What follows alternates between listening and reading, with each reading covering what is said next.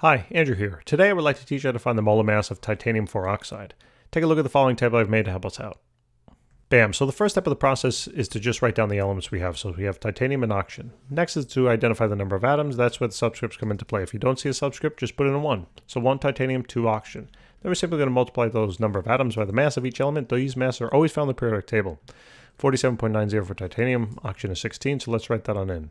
47.90 for titanium, oxygen is 16. Then we're going to find the total mass of the element in the compound by simply multiplying this row and across. So that's 47.90. Oxygen then is going to be 32. And then to find the total mass of the entire compound, we're simply going to add up the total masses of each element, right? Doesn't that kind of make sense? And it works out to be 79.90. Oh, wait, that's bromine's mass. Cool. Units here are going to be in grams per mole because we're finding molar mass. And that's all there is to it. Now you know how to find the molar mass of titanium 4 oxide.